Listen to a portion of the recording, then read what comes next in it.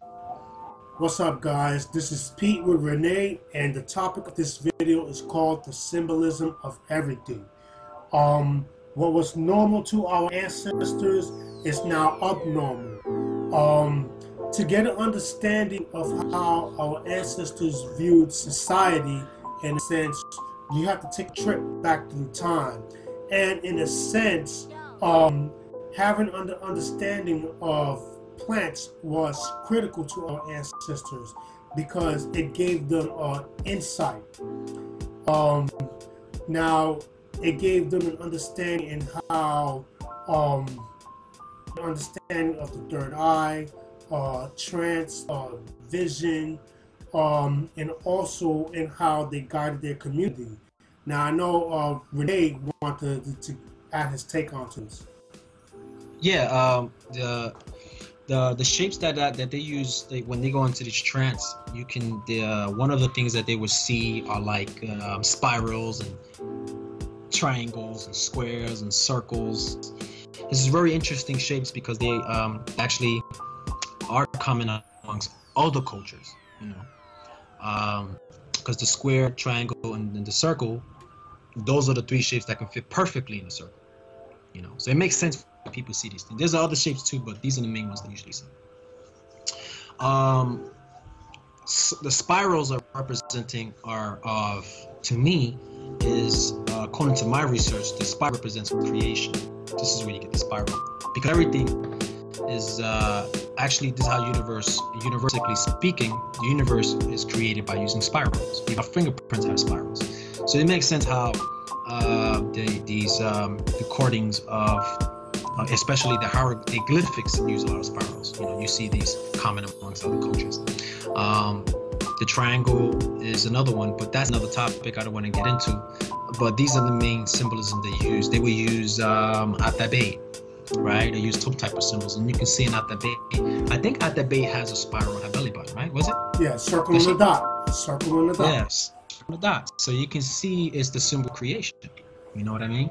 The spiral is just a combination between masculine and feminine aspect, because universally, that's how the universe works. It uses masculine and feminine principles. But the spiral is just the circle, which is women, because women feminine. I'm sorry, feminine, because feminine is emotionally are specific, emotional, and very grasp. And masculine is mostly a straight line. So when these two come together, it creates a spiral creation, which creates life. So this is how life works. This is the creation, the circle of life, or the cycle of life. Everything works in spirals, not specifically in circles. Anyways, but these are the symbols that they use amongst in other cultures. I think there's other symbols that they use in Taino and other South American stuff. One of them is, I think it's certain animals, right? They use certain animals, or frogs, or gokis. The frogs, another one. Frogs are depicted of creation too. You know, the serpent. Serpent is the most common symbol amongst all native cultures, and the serpent is very common because the serpent is the symbol of visions. You know, and this is why when you're in trances, you see the serpent. You know, and the serpent is the vision of the Kundalini. It is the vision of the third eye, as I mentioned before. It is the symbol of consciousness. It is a symbol of enlightenment. You know, so the serpent gives the vision, like snake. You know what I mean? And that's what the serpent is. And this is why most cultures, when they are in trances, they see serpents. You know, you see this all the time. So, but yeah, that's just my. As I said before, I think as you said, that was a great quote. What was unnormal to the ancestors back then is now abnormal now, or normal now to us, because now we're becoming more open-minded to these things now, you know, and we understand them now, you know. And symbolism is the language of consciousness, and we have to understand those symbolisms in order to understand what consciousness is, you know. And if you understand that, I think we will know where we're going. Yeah, that's cool. That's cool. I think what's the great thing about coming out with this idea, the symbolism of everything. By the way, Rene came out with this title, this name, and when I heard him say that, we were having a conversation. You know, I think that was very cool because in putting together systematically through the symbolism of philosophy, language, and theology when it concerns this worldview of our ancestors. We can be able to picture in our minds and how they perceive life. So, sit back and enjoy this interesting topic, and we hope that this discussion that we have open up your mind to research a little deeper into the subject. Another thing is, I think you stopped. Did you stop? No, right? Now keep going. So one of the things, all right, cool. I just want to put out that the symbolism they use symbols that have to do with nature, because they were the Indians or the people back then were nature worshippers. So they used symbols that depicted the sun. They would use symbols that depicted the moon. So they were using in colors to depict certain objects in the skies. That's the gold, or the waning is the symbol of the sun. The silver is the symbol of the moon. Red or whatever it is a symbol of Mercury. So anything of those type of colors, they would use colors, they would use shapes, they would use drawings. All of these, even rainbow with the feathers. The feathers are very, very important symbol. It was word in the head. It has to do with consciousness. It also depicts the sun, enlightenment. Sometimes the rainbow. This is why they wear the feathers. So they were very nature worshippers. They paid attention. See, we live now in the fast life. We're not paying attention. We don't really go out much because we live in that one-track mind. We have to really pay attention to nature and how it works. These people were aware, and right now we live in a modern society where we are unaware, and I think that we have to pay attention now, and that's what's missing. That's cool. So with that, let's get into the conversation. We hope you enjoy.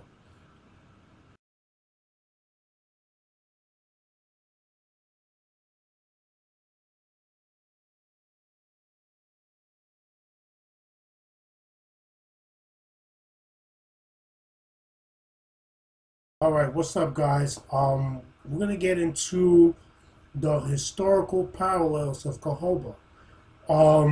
This is probably one of the key things that is missing in understanding the overall the Taino worldview. Now, me and Rene, we spoke a lot on many historical aspects in concerns to the Taino hierarchy, and this is one part that we have not spoken about. I think the best example when it comes to trying to understand what Cohoba was is reading Jose R. Oliver's book, Caciques and Semi-Idols. Now, from Caciques and Semi-Idols, what Jose R. Oliver was saying that the Cohoba was the key institution of governing and making decisions. And with the removal of the Cohoba, the understanding of Semiism was lost. So by saying that, Rene, what's your take when it comes to the Cohoba? Cohoba is it's a very interesting plant. It's one of those plants that are it's interesting that is native to South America and the Caribbean.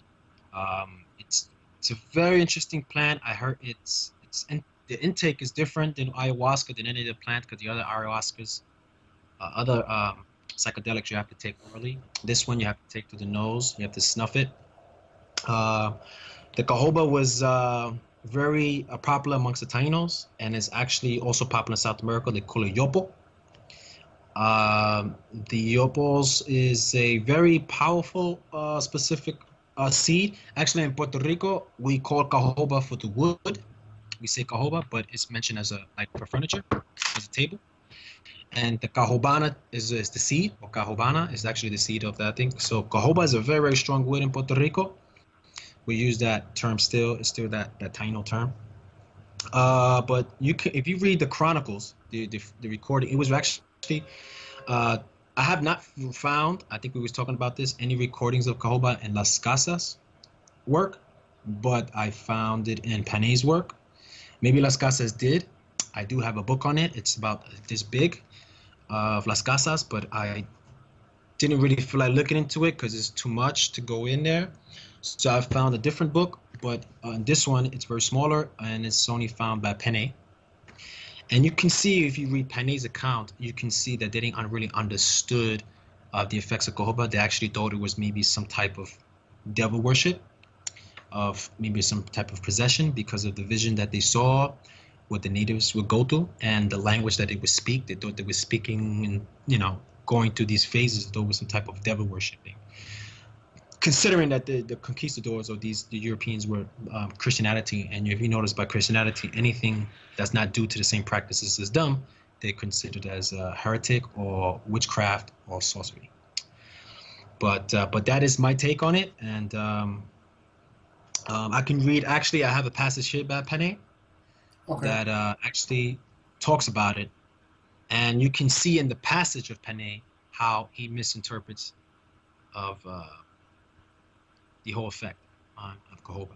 And I'll read it now, and you'll see. He actually says here, and this is a book, and I think everyone should actually look into it. This is actually a great book by. He died. His name is Neil L. Whitehead. He wrote the book, as we both have, the Wild Majesty book with Kai Nagels. It's called Of Cannibals and Kings. It's a very small book, but it's a very good book because Neil Whitehead was very good ethnographer. But anyway, this is what he says of Pane's account. He actually says that, let me see if I find it. Okay, he says, and the man goes, this is a man going to a doctor, okay, of the Bahuti. And he replies, I am Bahuti, Bahutihu, as Pane recorded it. And he tells you who I am.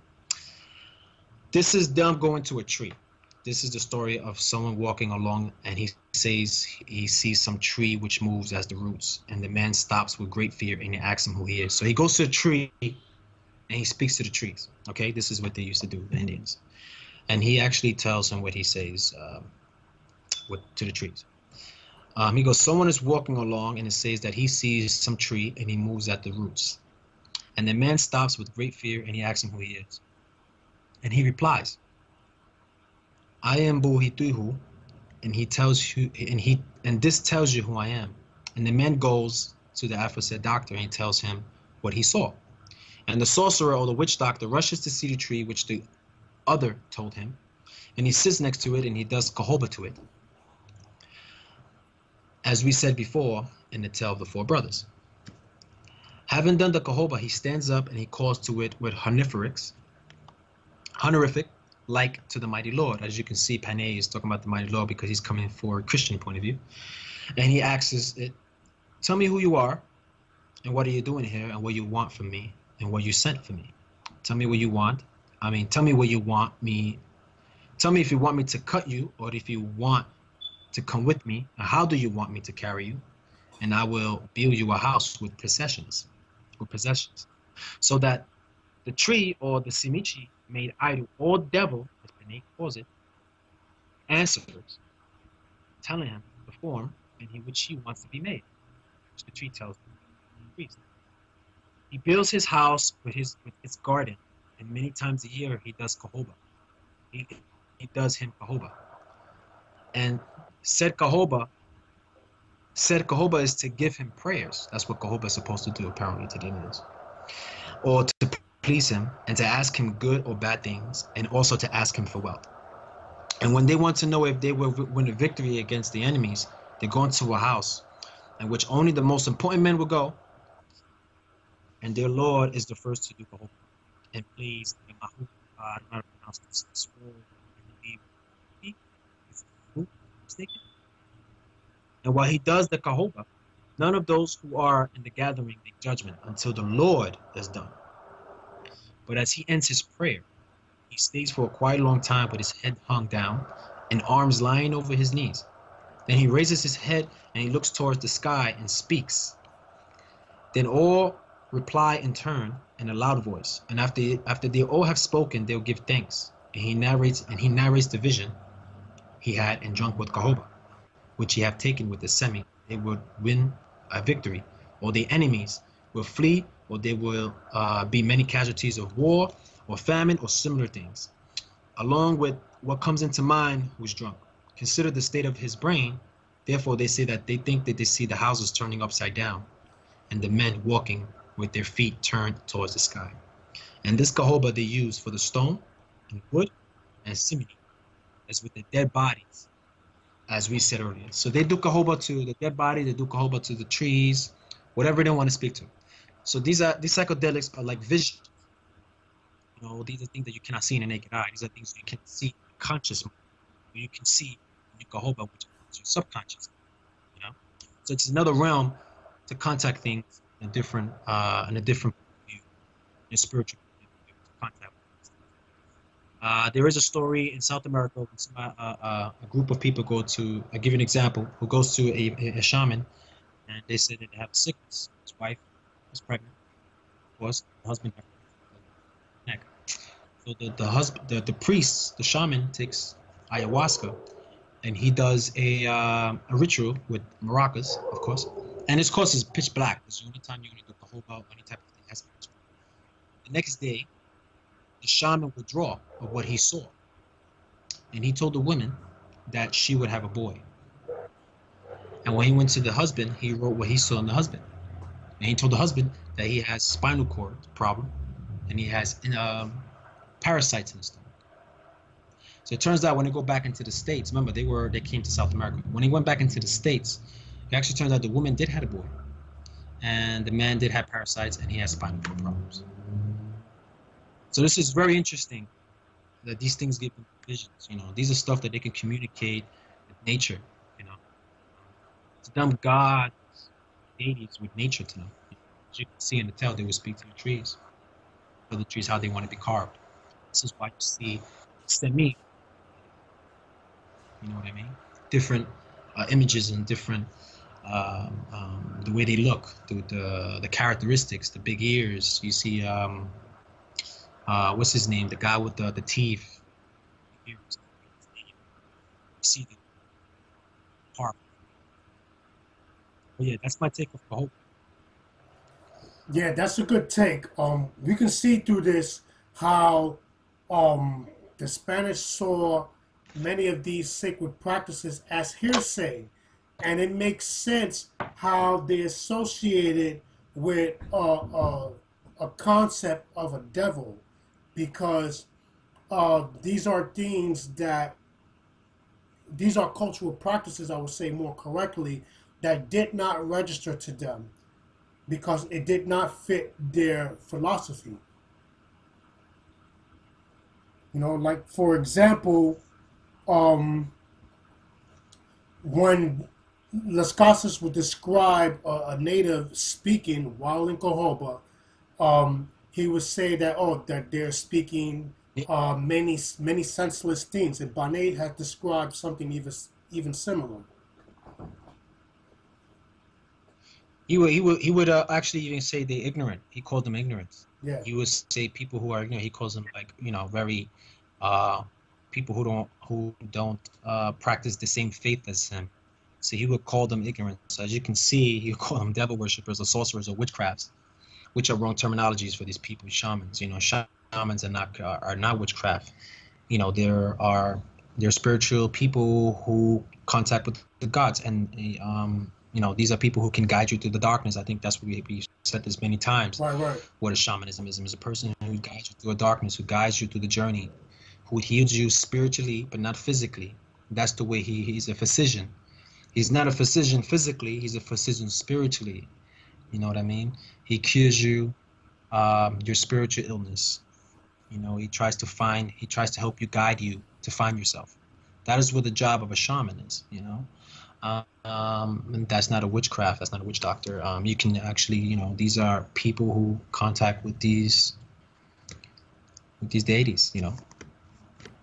Yeah, and it's interesting that we can see, like, an obvious example, we explained this many times, like in Embrace of the Serpent, the influence of the missionaries on the natives, you know, because as they became more influential, you know, they had imposed prohibitions on the natives or our ancestors from conducting their cultural practices. And this, we can say in one manner, that languages phased out or became gentrified as the natives were converted.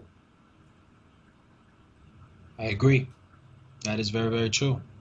Well, you mean the missionaries? Yeah. If you read I would suggest everyone to read Luisa Figueroa's book, and it's called History of Puerto Rico.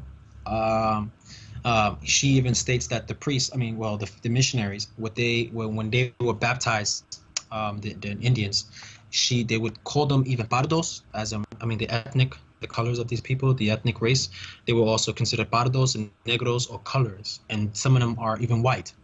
Um, they would label them of such, and these were some of them came out to be native color. They will take out the indio and just categorize them as a color, or pardos, which means brown. Some of them, if you was to marry a white, you will consider a white person because you're marrying to the white race. But what's interesting is that when they were doing the census, or they were counting the population of the Latin, they will only count the people that were being baptized in the churches. So this is how they would keep count. This is how they would count how many Indians survived, because they only count the ones that were converting into Christianity and the ones that were being married. They never counted the ones that escaped into the mountains. And this is where the discrepancy comes in of how many natives lived in the islands. But La Roda Figueroa actually states this. She have evidence to suggest this. The friars, or the priests, they had this way of brainwashing the natives in a way into their doctrine. So they have been indoctrinated. Look, for example, Panay's friend. I forgot his name, because Panay wasn't a Taino speaker. He was a Bakurui speaker. So there was a guy he was very friendly with in Espanol. His name is Watuava.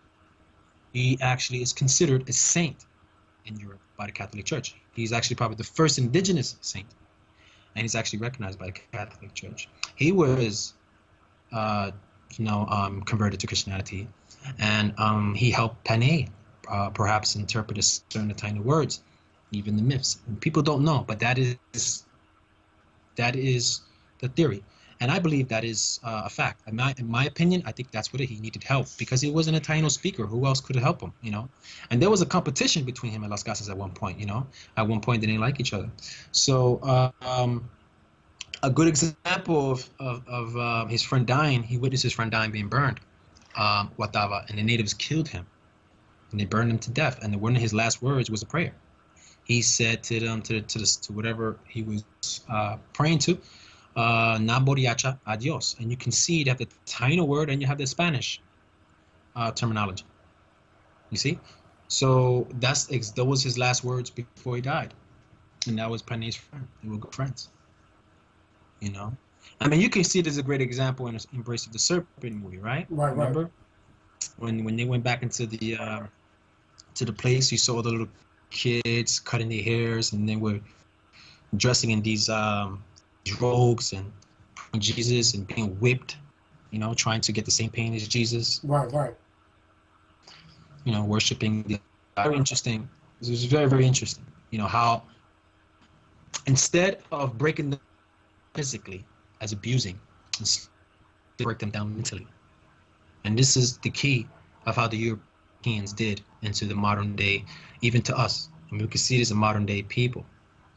Instead of breaking them down physically and chaining them up and abusing them, they break them down mentally. If you can break them down mentally, you can get them, you can control them. This is what they did to the natives too, and try to kill them. Hey, why not just brainwash them? Why not just mentally break them, indoctrinate them, tell them that, do this person won't give you this. You know what I mean? And that was probably one of the key roles. The same way as the Africans, they did the same thing with the Africans. So it was a mental enslavement that they done after they did the physical. I think there's a lot that the people don't understand, and one of it is concerning hallucinogens. During the time of the contact period, the hallucinogens such as the Cohoba is something that became taboo because at the time it didn't fit the agenda of the Spanish. And you see today in the present that hallucinogens became forbidden. It's like saying that it's devil worship. So, I just wanted to see what's your take on that. Maybe You could Oh, shed some light on it. oh yeah, of course. Well, hallucinogens are to the Catholicism and Christianity. If you didn't, if you weren't if you weren't the same religion as them, they would bash you, and you were devils and everything else, you know. But these plants were very sacred to the natives, and the truth of the matter is that people fear what they don't understand. So these plants were very sacred because when you take these plants, um, it would do something to you spiritually. You know, you become a very spiritual person after you take these plants. And these plants there's a reason why they were planted on this earth. And I remember hearing a native Indian in a documentary I was watching. He said these plants were created by the creator planted by the creator because it was the way to contact them. So in a way, these plants were like the cell phones to the spiritual world, you know. And it's interesting because every culture has done some type of use some type of hallucinogenic plant. You know, you have the Hindus; they've used the lotus, right? The Egyptians too, the lotus. This is why you see them in the hieroglyphs. The Egyptians smelling the lotus plant. You have in the Hindus lotus. This is why in the chakras you have the lotus open up in the chakra crown, and you see Krishna coming out the lotus flower. And then you have the Mayans, and you have there's possibly the Mayans have took the lotus flower, but that's a different story. Then you have the Tainos who took the Cohoba. Then you have the South American tribes who took ayahuasca in Yopo, which is the same as Cohoba. So it's and in Europe too they took it. They used the mushroom. So it's very interesting to me that they banned these specific plants that a lot of cultures have used for thousands of years. You know, there's a reason why they took this for thousands of years. And to the natives, they were very strict to who they shared this type of medicine with. You know, a great example is in the movie Embrace of the Serpent. Remember the scene when the German guy came and he was sick, and the guy didn't. It wasn't easy for him to share him the plant, you know, because he wasn't ready for it. You see, he had to go through a fast. He had to test him as a man, as a human being, how he can hold with fasting. He had to go through this type of initiation, you know, steps before he would take this plant. So, you know, these plants are very sacred. And it's interesting because when you speak about these plants to other individuals, they believe, oh, why are you taking that drug? Why is this a drug? And they don't understand there's a difference between drugs and earth or medicine. These are not drugs. To me, these are medicines. And just like you go to a pharmaceutical companies, even the word pharmacy is a Greek word. I forgot the pronunciation of the Greek word pharmacello, but it means sorcery. So in a way, your corner pharmacy is a sorcerer. Those are people who does things to these drugs that you have to take every day. And those are the things that are not good for you. They mess up your body every day. Now, a plant who has not done any damage to, not my understanding, any damage health-wise to any individual with these sacred plants, you know, it actually benefited them spiritually, mentally, and physically. You know, so that's just my opinion on these plants.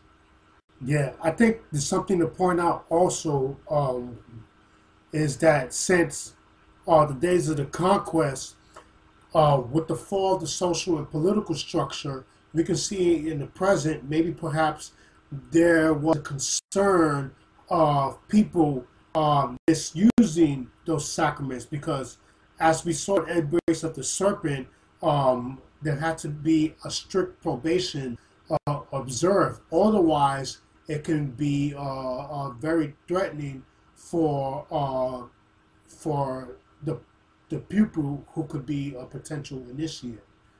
I agree. What's interesting when the initiate do take this medicine, one of the substances they witness purging, sweating, and it's a very rough journey. And the purging is the symbolic. It's just meaning that, you know, you're purging all that bad energy, you know. And the journey is not an easy journey either. You know, it's a very tough journey. It helps individuals spiritually. I have not read any chronicles from the Caribbean take any of this stuff. I don't know. Maybe they have, but They just never wrote it down. I don't know in South America any people who traveled there from other parts of the world from the like in their chronicles ever took it. It hasn't been written. I don't know, but it's you see these plants or these hallucinogenics are still not well understood yet, and scientists are still trying to understand it yet. So no one knows because it's not really well explained. I know they're starting to use it now for certain people as a therapy now, but there's a reason why they legalize it because it benefits, just like marijuana benefits other people. But that's just one of the things they're starting to do now. The scientists, they actually using it to treat people who have like post-traumatic stress, other types of things, and it helps them spiritually. It's now because it's not well understood yet. We're gonna get into the subject about the symbolism of the serpent. When it comes to this Taino worldview, I think this is an important piece that people are overlooking, and to be able to understand what our Taino ancestors in the Antilles saw the world, one of the most important things to be able to get a grasp in how they viewed their society, in my opinion, is the symbolism of the serpent. What's your take, Rene? The symbolism of the serpent has been a symbol in all ancient cultures. You see this in the Bible when Adam and Eve eating from the tree and the serpent tempting her to eat from the tree of knowledge. And you see this and the Mayans of Kukulkan. You see this in Quetzal. You see this and the Babylonians. He's called as Onis. Most of it, the serpent is also the symbol of wisdom and knowledge because he is depicted as the spine of the human body. But he's also the energy that is the force of the spine, which is Kundalini. And the Kundalini is a specific energy that comes from the bottom of the spinal cord that raises up to the cranium or all the way to the pineal gland. That enforces a sense of a trance of enlightenment. And people who goes into the trance, they usually see specific geometric shapes. They see colors. They see beings. They be in contact with beings, and also they see serpents. So the serpent has been also been a symbol of a rebirth. And it has also been symbol of a lot of things. I think we both know this in South America. Even in the movie Embrace of the Serpent, the guy said that the boa came from the sky. And the specific, what he was referring to is the Milky Way. Because the Milky Way is also referred as a serpent, but is referred as a serpent as eating its own tail. So this is an occult symbol. Most of it is... they have this a symbol with this snake eating his own tail with a 6 or 5-point star. So that is the Milky Way. It also has to do with consciousness in the serpent. The serpent is a symbolic because it makes sense that it has to do with the spinal cord. It has to do with the chakras because there are about more than 7 chakras, but mainly there's 7. And since the serpent also comes from the word septenary, which means 7, these are the 7 main chakras. 7 main chakras correspond to the 7 planets, and also the human being of the human body is also made of the 12 zodiac signs, and the 13th, which is the most enlightenment, is Ophiuchus, who is the bear serpent. So he has to do with the consciousness of man, and he is the rising of that Kundalini energy, So, but yeah, that's my take on it. Yeah, I see what you're saying. The thing with the serpent, I agree that it has to do with consciousness, which it has to do with the mind. It has to also do with the free will of the individual. Exactly. What I find also deep about the serpent, that it also has to do with interfacing with experience. Like, for example, with the church, the symbolism of the serpent became something that has been taboo. such as the story with the serpent tempting Eve. Eve, in my opinion, she represents the consciousness of the individual. And the serpent, in my opinion, will represent free will, or Exactly. a state of consciousness or a state of mind. Mm-hmm. Yeah, it's like in Egypt. You see this in Egypt, and it's symbolic of the masks, and they would usually have two animals. They would have the eagle on the right side, and sometimes the cobra or the serpent, and he is referred as the Uraeus or Uraeus, or he's very similar to Jesus, or that was their Egyptian Messiah, Uraeus or Uraeus, like Jesus or Jesus, you know.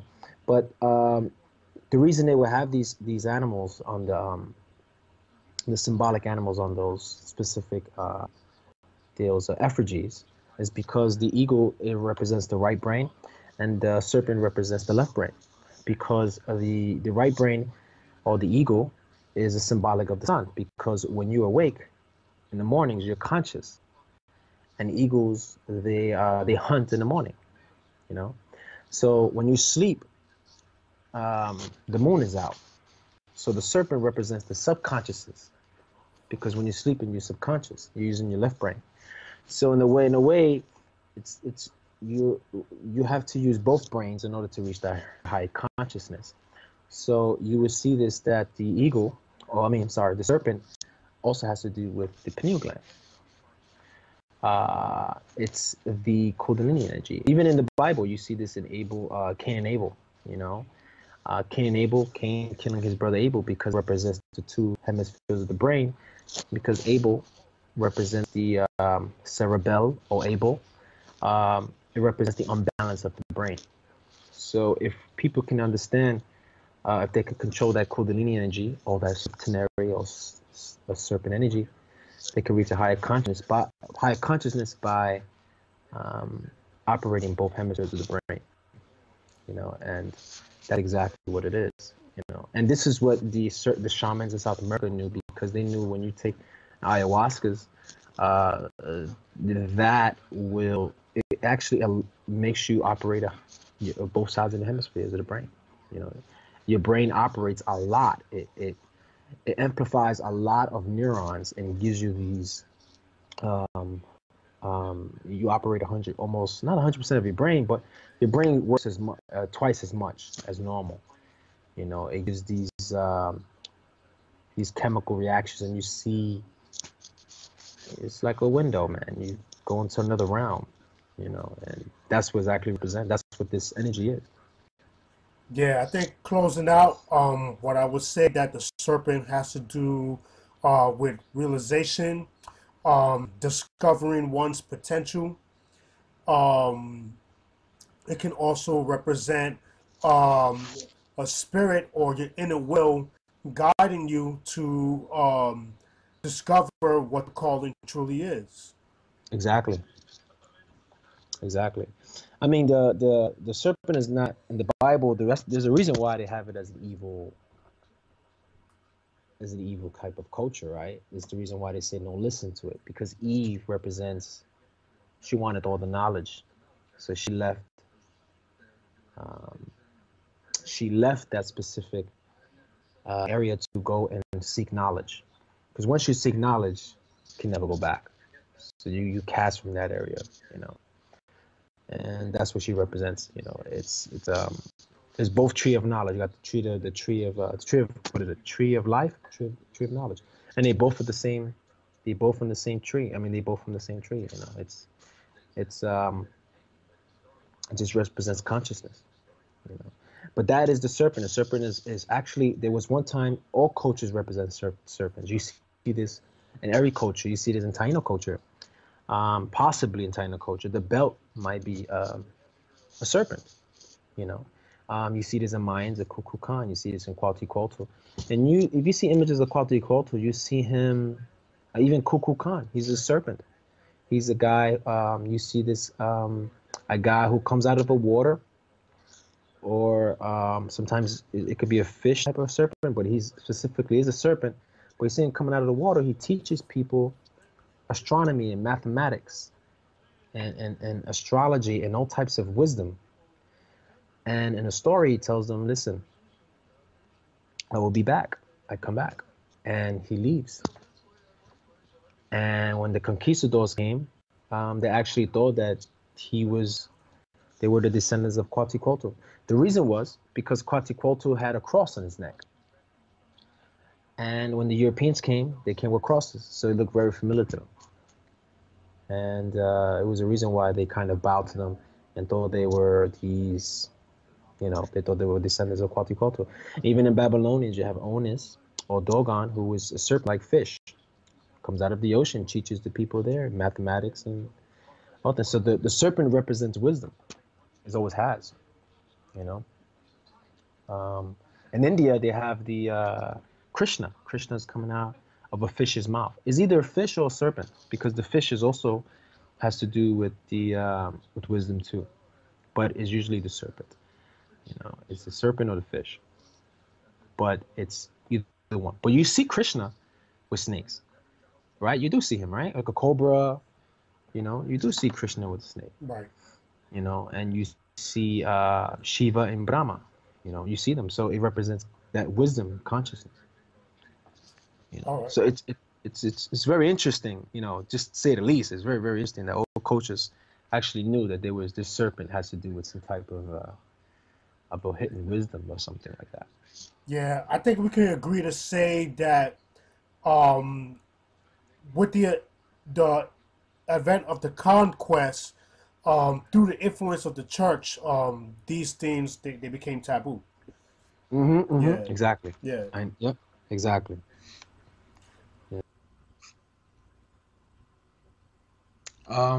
About the Wa Bonito and Wayahona is a very interesting story, because Wa Bonito linguistically is not really an Arawakan word, according to the research I've been doing. I have not traced any word that's has a very related to the word Wa Bonito. But what was very interesting about the name Wa Bonito is Panay, who is a Catalan descent. When he came into the when he came in as a missionary, he wasn't fluent in Taino language. He was more of a speaker in Makuri, and I think we both know this. And he had a helper.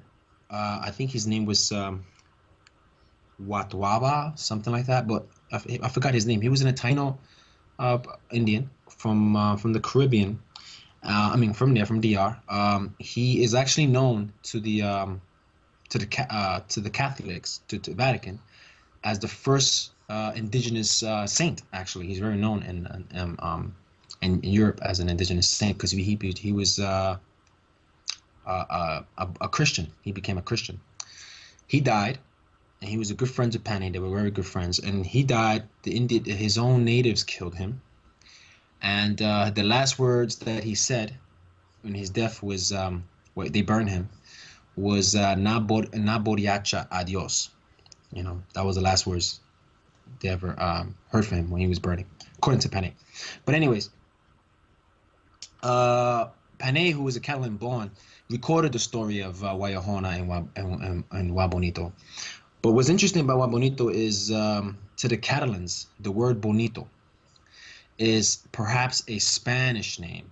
It's because, remember, the Spaniards didn't understand how the Indians spoke, and phonetically it was very very different the way they spoke, even with tone wise.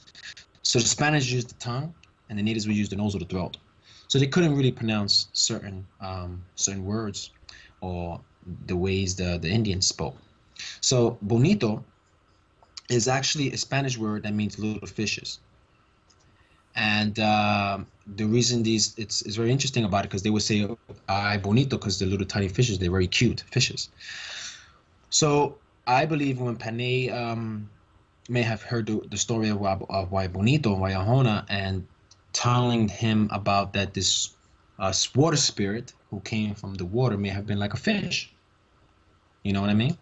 And the only thing he was say was bonito, wa bonito, you know. And we both know that her story is very similar to the South American tale of Orehu and stuff. But now, Wayahona, his name is probably related to what Panay states in his book of I forgot the name of the book, Antiquities Antiquities. of Indians. Yeah, the Indies. He states in that book that Wayahona's name is related to the Arawak word Wadiha, something like that. Wahadia? Yeah. Wahadiha, yeah, which means henceforth. It's henceforth because it means a name that has to be changed, which makes sense to me because Wayahona was the first person who was initiated into a shamanistic mystery system, or I would say seminism or mystery system, a practice of semis. And Juan Bonito who became his initiator. The story goes that he saved this woman and from the water who was a serpent-like, because usually those tales are like serpent or a fish, but she was a water spirit, and she gave him pleasure and taught him the semi mystery systems, and she changed his name. You know, we both know when you go into initiations, you have to change your name. This is common amongst every culture. You become a reborn. You know what I'm saying to you? So every mystery system, you always, when you be initiated, you always obtain a new name, especially when you're sick. Now, when you look at Wanyahona, he was sick. He had a skin condition. And usually this is very common in South America, because in South America, when the little kids would get sick and the shaman would cure them, they would change their name, you know, to a new, they became a new person, you know. So that makes sense to me that he became, I think his name was Wa Al Boboel, something like that. Wanin, right? What was his name? Albert Borael. Yeah. Yeah. Yeah. See, that name is very interesting, the El part. The El part has to be a Spanish influence, in my opinion, because it's that word El is not common amongst any Arawakan-based language. But what's interesting, now this is just a theory, is that the Spaniards, we both know, has encountered even the Bay words, right? Has encountered Moors from Spain, and some of the Spaniards were Moors as well, and usually Moors always use the word Bay, right? They use this word Bay all the time, so it's very common amongst them, especially amongst the Spaniards. So that's one theory. We don't know that, but that's just theory. That's it. But Yel is in fact probably Jewish or even Spaniard, because El means a father or soul, spirit, whatever it is. So Albo El. But usually the El is very is the original word for Li. It's the same word as the Li, because the Li I can understand as being Arawak, because the Li means man or something like that, or he. You know what I mean? Man or he or me, you know. So Li is more practical in my opinion, as like Adbo Bali or something like that, you know. But the El part is not in fact at all an indigenous word, you know. Yeah, it's just, in my opinion, just going back to Wa Bonito real quick. The Wa is Arawakan for us, but bonito, it does sound very Spanish, in my opinion, as well. Yes, I agree. Yeah, I agree. Yeah, the Wa Bonito story is a very interesting story, you know, because you see how you see like a similarities. If people was to pay attention to the story of South America of Orehu and Arawaniti story, which I think we spoke about this already, people will understand the story of Wa Bonito and Wayahona, because this story has always been very common amongst all cultures, of a man who becomes initiated and becomes some sort of, after becomes initiation, changes his name and becomes some type of a messiah or a savior, you know. Look at the Kalinago, right? The Kalinago have the story of Wanyahona, and they tell his name is what, Hiona or Hiali, Right, that's correct. right? He becomes the Caribbean, he becomes the foundation of the Caribbean nation. So every tale has the same exact mythology, but they use different names, you know. And you can see this amongst even. What's interesting about Wanyahona's story is that when you go to South America and you ask them what is the story of Arawanili's story, right? They would tell you that it actually derived from the Caribbean, from an island in the north. They would tell you this. That story derived from the island. What island? The only island that I know, even archaeologists usually they think this too, is Trinidad. And Trinidad is in the Caribbean.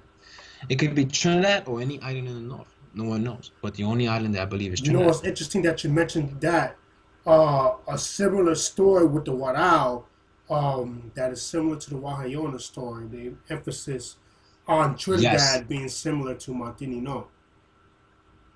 Yeah, that's a fact. Yeah, they actually. I remember Jorge Estevez, George, said that there is proven fact that DNA in Dominican Republic of people Warao descent. So that's one thing that kinds of not debunks, but that the natives not only island hopped, they went across. So in a sense, they didn't went up to Trinidad all the way up. They went from the South America across from the Caribbean. So it's possible as that as well, you know. But there is, if people understand the Wayahona and the Wabonito story, you will understand how it's possibly that can be the foundation of all the mythologies of the Taino myths. The Yaya, the Atabe, that can be the whole foundation there, you know, that can be where it all started. Because he is the man who comes to a journey and who becomes the foundation of the Caribbean nation. He becomes some sort of like a messiah, you know. But most of it is when the problem is the Panay kind of didn't really finish it, and his story is a little complex, you know. And considering that he wasn't a Taino speaker fluently, and he didn't record really the mythology really precise, so it's very difficult to understand the way he writes, you know. It's not really easy, and it gets very frustrating at the same time. Yeah, in my opinion, it's the writing style of that document that makes the narratives appear very obscure. So if the reader is not familiar with similar accounts, it's going to be very difficult for them to picture in their mind what the story represents. So I think you make good points here. Yeah, I think so too. And this is what, like I said, that's the most interesting thing is that it's my research, and you know you've been doing extensive amount of research yourself, and you see that you can see the similarities between other cultures who have some sort of an individual who becomes initiated into some type of some system, and most common is that he changes his name, you know. You can even look into the biblicals. You can look into the Egyptians. You can look into any type of culture. Is always the same. It's always a man who becomes some sort of a Messiah. A great example, if you look at Jesus, he's getting baptized by John the Baptist. And he becomes, right? So the same as Wayahona, he gets some in the water, right? Gets initiated to this water spirit. He becomes, right? You see stories of people from Babylonians. You see stories. I mean, I can go on and on, but it's just very interesting that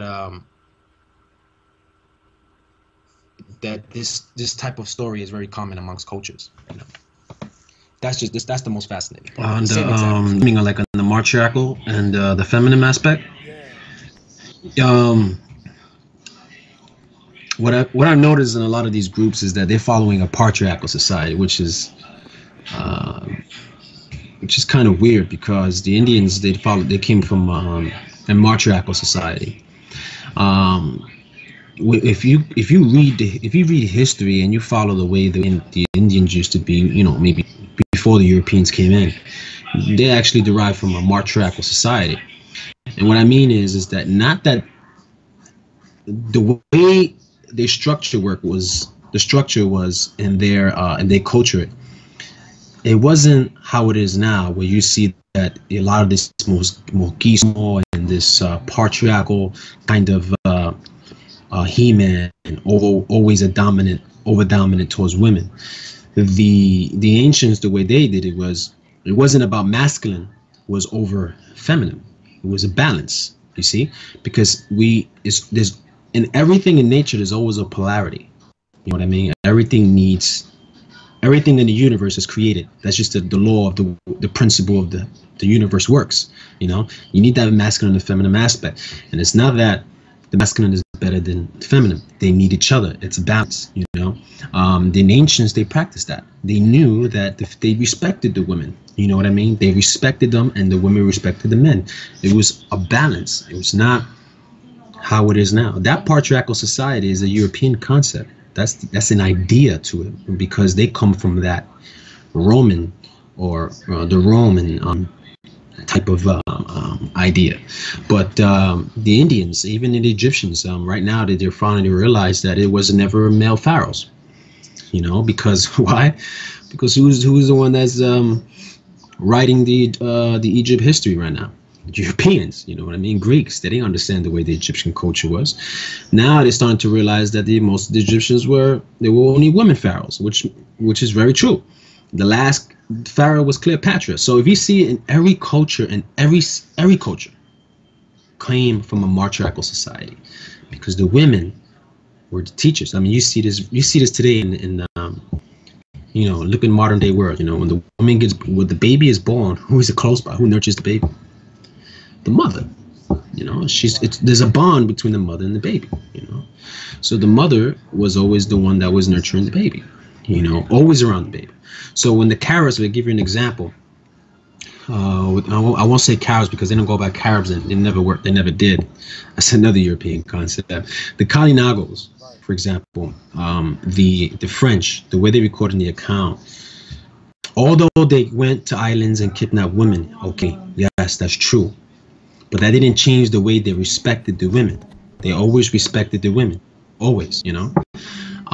This was recorded in the account in the book of Wild Majesty. I think you know this because we both read it. In that account there, it says that the men respected the women. They never treated them bad. They understood their roles. They understood, you know, each other's places. It was a bond. It was a balance. That's exactly what it is, you know.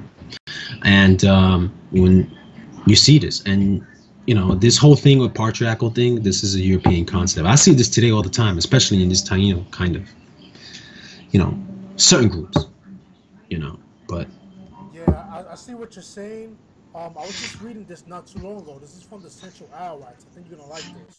This is on page 95, right? It says, the first wife is the master of the household and usually does less of the outdoor work.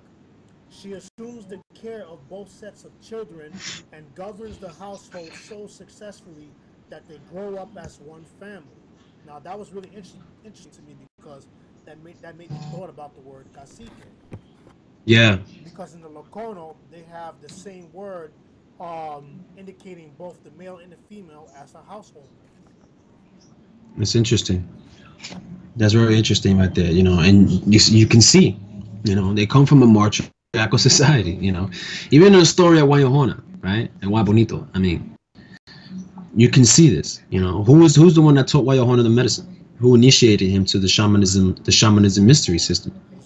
Wow. And the story, you see this. The women, she taught him this, you know, and women are just naturally healing spiritually beings, you know what I mean? They have a magnet, you know, a magnetism aura to them, you know, as in men has an electric kind of aura to them, but they have this healing aspect. So she taught him this. She taught him this the shamanism system, you know, and you see this. He became, as the Kainago mythology, he's name in the Kainago mythology is Hiali, right? I mean, Panay has him as Hiali. And in the mythology, they call him, this person named Hiali, he became the foundation of the Caribbean nation afterwards. So, you know, so he passed down that teachings. And you know, And this is the thing. I mean, you can see this in other South American. You can see the same story in South America, right? You have the story of the same exact story. Arawanili and Oriu. Right. You know, Arawanili it's the same story as a Wayahona. Arawanili was taught by a woman or a water spirit, as they call it, a female water spirit or water serpent. It's a serpent being. Her name is Oriu, and Oriu taught Arawanili these, you know, the shamanism mystery system. You know, she gave them specific rocks for the maracas, because the maracas we use today, back in those times, the same thing. You know, when you're healing the salsa, those were used for the shamans to heal. You know, you could see this in any of the cultures too. Right. Yeah. But he became a healer. And what's a shaman? A shaman is a person that guides you through the darkness. You know what I mean? Because when you're in these psychedelic type of plants, right, the shamanism has to be there to guide you. Because when you go into a different type of, when you out there, they guide you because they have the eyes for that. They see in the dark. You know what I mean? They have the eyes. They can see. They're the ones that they guide you through the darkness. You know what I mean? And that's what she did to him. She guided him through the darkness, and she healed him too because he was sick, right? I think he had some kind of like a skin disease or something like that, right? He had like yeah. I mean, scholars still don't know what type of a disease it was. They say it was an STD, maybe syphilis. You know, we still don't even know what it is, but it could be syphilis. The only reason they say syphilis because when the mother is born, when the mother has syphilis and the baby is born, when she has a disease, that baby may have some type of abnormalities, like scabies skin, or hard, you know, kind of deformed or something like that with the skin, you know. So, you know, we still don't even know what this is, you know. It could be a lot. It could be symbolic, you know. I also agree that it can be symbolic, only because so far from what I read from other accounts, instead of saying that explain the notion about syphilis, they say that the original disease comes from some sort of sorcery or buy from another shaman. Yeah, exactly. I think me and you actually said this because they were afraid to mention names, right? They weren't, you know, they thought that they were going to do some type of spell, right. You know what I mean, in the names. So yeah, that can be it too.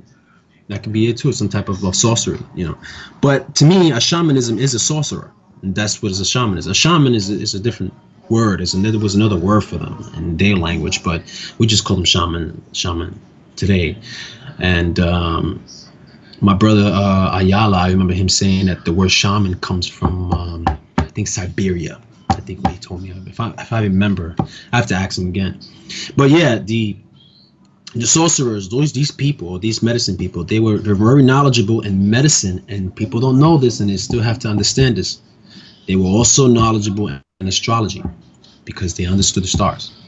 You know, the sky was their language, and that was period. You know, they follow the stars. You know, so not the shaman. It's hard to people to believe this, that, you know, considering a Native Americans people, they didn't understand. They were astrologers. You know, they just understood it in their different way, but they were very efficient astrologers. Yeah, that's a good take, and I think we can stop right there. But it definitely shows that through the dogma, a lot of these misconceptions are slowly being unraveled. And one thing too I want to say is that this patriarchal thing it's this, these people are still following, some people, I see them, they're still following this concept. That's another thing of what you just said, a dogmatic principle that comes from a very Christian European mindset. You know what I mean? Because when the Europeans came into the islands and they saw the natives respecting the women the way it was, they kind of thought that, wait a minute, what are you doing? You know, we